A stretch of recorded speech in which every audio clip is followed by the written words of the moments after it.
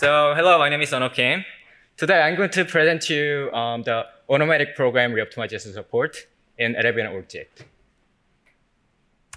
So, brief introduction about me. I'm an undergrad student from UC San Diego. I work on the JIT linker of the LLVM through last year's Google Summer Code. And I work on the reoptimization feature through this year's Google Summer Code under amazing mentor Lang and Basil over there. And I'm going to talk about this reoptimization feature through this talk. So what's the motivation behind this feature? One of the major motivations is that we want to compile with O2 for only half functions. In general, the compilation time for O1 or O0 is faster than O2. So what we want to do is we first compile the function with the O0, and after that function turns out to be important, we compile them again with O2. Another major motivation is that we want to perform the runtime profile guided optimization. For instance, we want to do de-virtualization, which de-virtualizes the virtual function call, or instruction reordering, which prevents the branch misdirection, and other types of PGOs in the ORC JIT as well. And this is more like a special motivation, but essentially what we want to do is we want to use the high precision floating point in the earlier generation and the low precision floating point in later iteration. So observation here is that after a few iterations, the parameter have converged already enough. So we want to run later iteration just fastly. And you can notice here that this is where we want to recompile the program while program is still running. So something kind of funny is that I used the find file feature in IDE a lot. So while I was looking for the reopt file, because I'm working on the reoptimization, I found this file like constantly popping up. And it is called reoptimize1.txt. And the file is from 2003. So apparently LLVM has a feature called reoptimizer in the earliest generation. I read through this doc, it is doing quite different than what I'm doing right now, but it shares the same name. So when I'm working on the reoptimization, I constantly see the file and look at the history of the LLVM. So before going deep into this, I want to give a brief overview of the ORC JIT. So in order to understand what ORC JIT is doing to transform LLVM into JIT compiler, we want to look into the user executable generation pipeline. So in the user executable generation pipeline, we have a front end, which emits the IO module. And we have a back end, and they're going to emit the object files in the end. And we have a linker that links this object file into one single executable file. So how ORC JIT make this different is that we swap the last step. So instead of dumping object files into the file system, what we do is we just dump them into the memory. And then instead of linker, we have a JIT linker, which links the object file in memory to the executable form, still inside the memory. So benefit of this approach is that you can see that it shares a huge portion of the pipeline with the ahead of time word. And this is more like a major motivation, but there's fewer breakage caused by the LLVM internal code changes, because object file format is relatively standardized. So we have a lazy JIT support. For instance, if you give a front-end AST or IO module, it will begin compiling only when it is actually called. We support our major object file format and architecture natively. And what that means is that in most of the case, there's no limitation on what you can use on the JIT mode of the LLVM, because we are emulating object file format really accurately. For instance, you can even use a very special feature called SCH exception, which is hardware exception catching mechanism.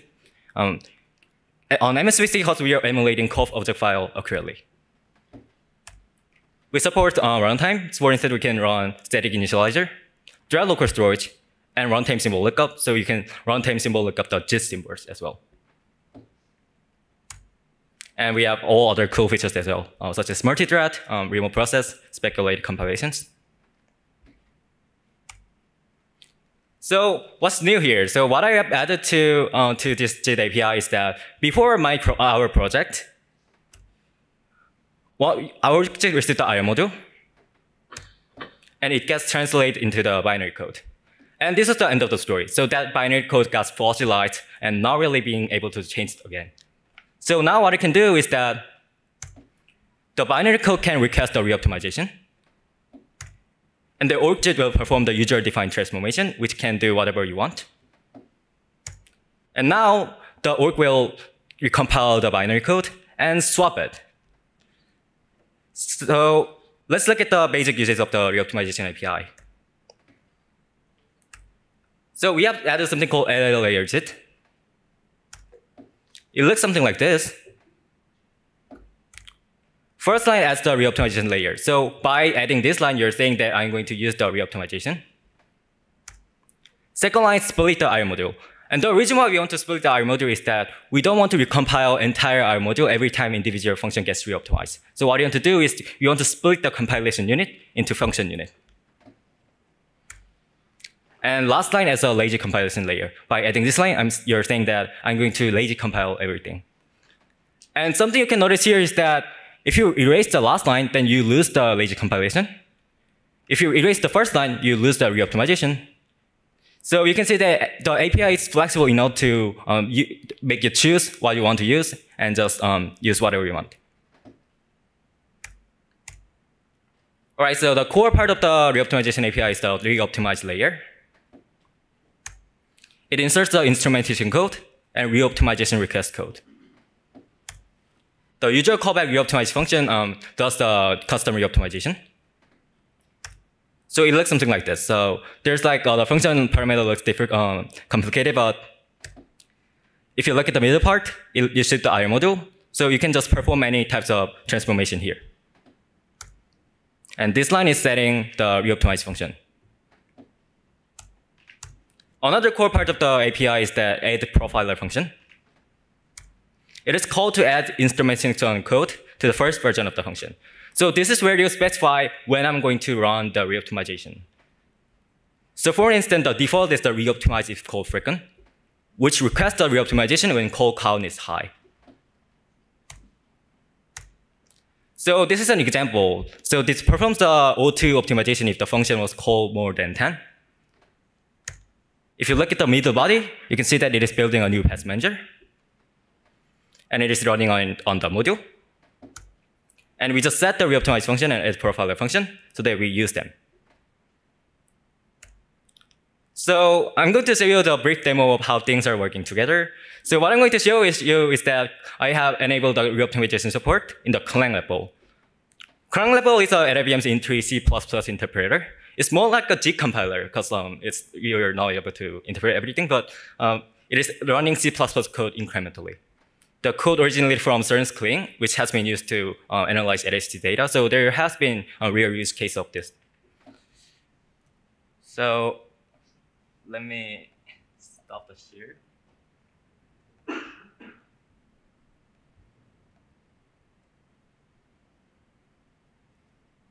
Right. So this is the clang-repl. So it is like incremental C++ executor. So you can see that you can just include the std IO and print the hello like this. So you can see that it is just running on just in time.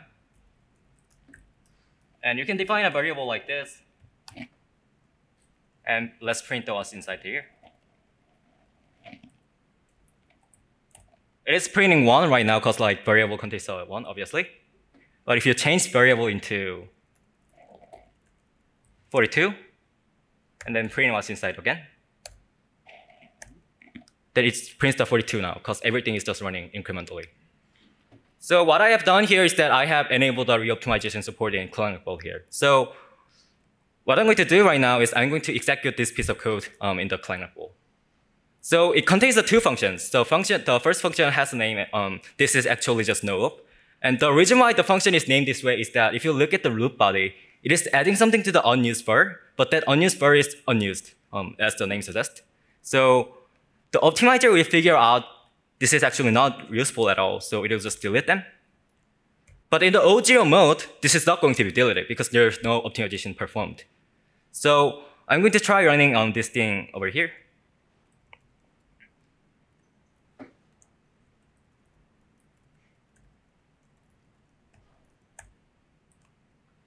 So as you can see that since this is actually just no-op, gets executed a lot in that running many times function that is running 10 to the 8 times, the reoptimization has requested. So you can actually see the dump here. So this is the original IR module of the this is just no-op. You can see that it contains a lot of things. But after it gets reoptimized, now you see just nothing. So as you can see that reoptimization happens, and LLVM optimizers were clever enough to figure out there's nothing needed here. So you might be saying that you're just showing like IR files, like is it really happening on the runtime? So let me actually show you this. So one thing you can notice here is that the inner body of this is actually just node executed 1,000 times, and we are running that 10 to the 8 time. So that is 10 to the 11 time. And there's actually a lot for a computer to run in 1 or 2 seconds. So if I run this code,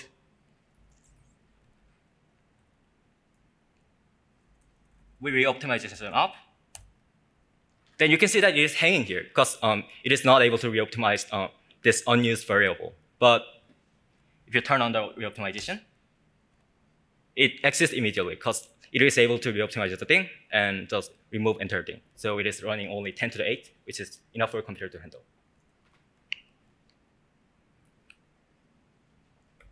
So let me briefly review what's going on under the hood. So the redirection to do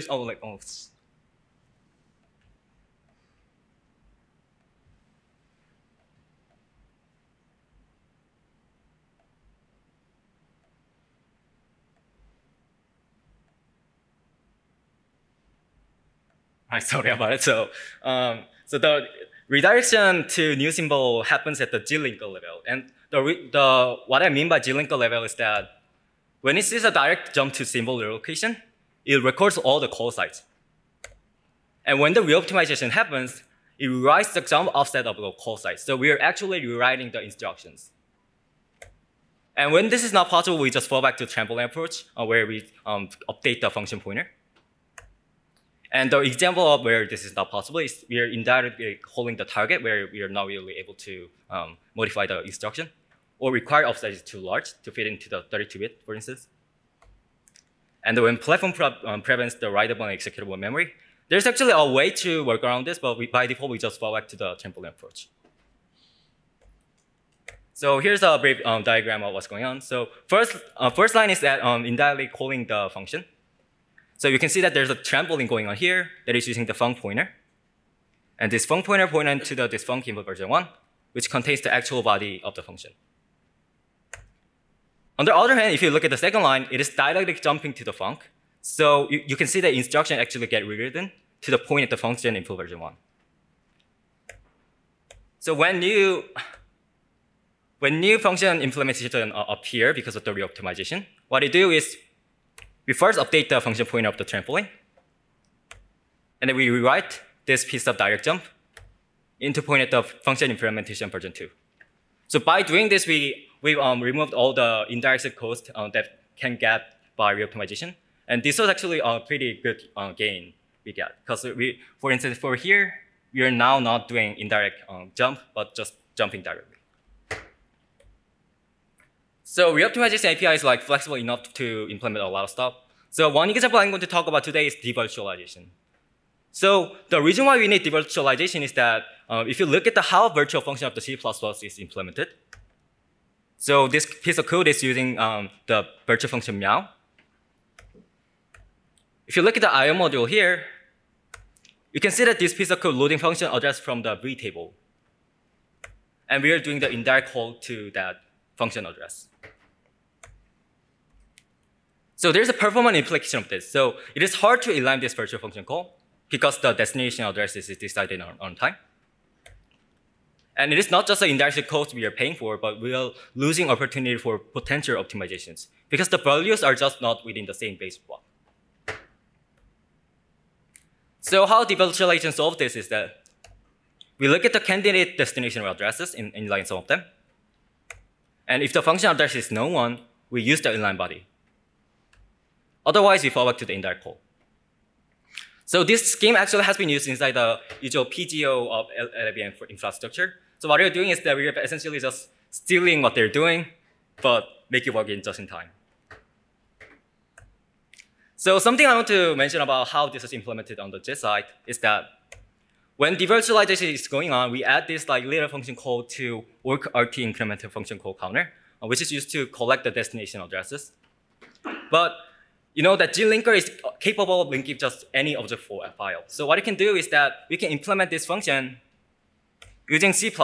You can just use your C++ and use a std on the map to collect the destination address and compile them and make it a .o file and just give it to ORC.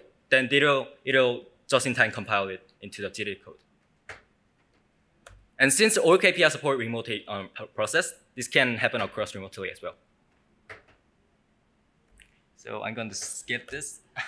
So let me show you the benchmarks. So I have run the benchmark like this. So I have run the program called Boost Spirit, which is a DSL parser of the Boost. It is 10K lines of code. And you can see that O1 turned out to be the fastest. O0 was actually the slowest one here. And since O1 contains the less compilation overhead, it is actually faster than O2 in the n equals 1 case. But you can see that reoptimization is right between O1 and O2, providing a trade-off between the O1 and O2. And when n becomes huge, you can see that the O1 is actually now slowest on here, because it is slightly slower in the runtime performance. And O2 is now fastest here, and reoptimization is like the right middle in between them. And the reason why reoptimization is slightly slower than the O2 is that we're compiling the function twice, so which makes sense. But we can see that it's kind of giving a nice trade-off between them. So this is the benchmark that shows the de-virtualization capability. I've benchmarked using the ray tracer program, which uses a lot of virtual function call. O0 turned out to be very slow. It's like 100 seconds. And if you turn on the reoptimization, it's twice faster now. And O2 is slightly faster than the reoptimization. But when you turn on the de-virtualization, it is now able to beat the non-reoptimized O2 by 5.6%, which is like not drastic, but I would say pretty substantial. Oh. So there's some issue I want to discuss here. So there's a direction between inlining more and compiling fast. So first thing first, we like to reoptimize by function level because we don't want to recompile every module. And what that means is that we need to split the IO module into function. But ORC JIT currently have no standard way to align outer module functions. So we lack some aligning that would happen in the non-reoptimized mode.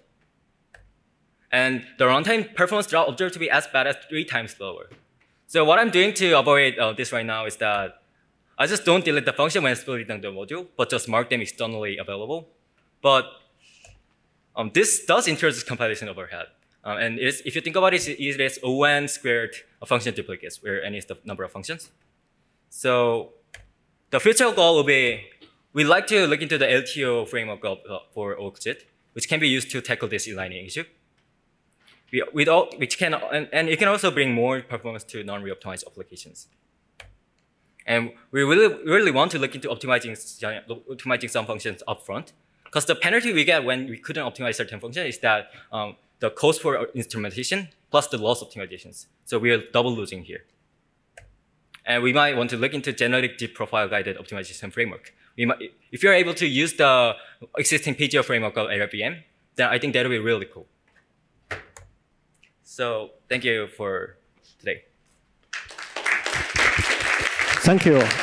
Now it's a question session. Anyone has a question can line up on the microphone.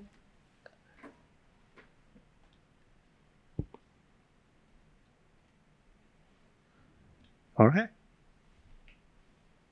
Hey there. Great work. I just had a question. If you considered how you can extend ORC to handle like kicking out JITted code from memory, or like removing it if you were to like reoptimize multiple times instead of just once, like how you can like unmap it and know like the threads are not using that code Oh anymore yeah, and so all that. that is actually the issue we're investigating right now. So there's one idea. So like one idea we have implemented right now is that we just have a counter in front of the function, and so we just increment the counter every time we enter the function, and if we exit and if it is 0, we just remove it. But I think one example, like one cool way we can do it instead is we can actually just just like a JVM, we just like look at the stack traceback of every like thread and look at which function is actually being used and like remove them. I think that'll be really cool performance optimization we can get. Yeah, I think that'd be cool. Any other questions?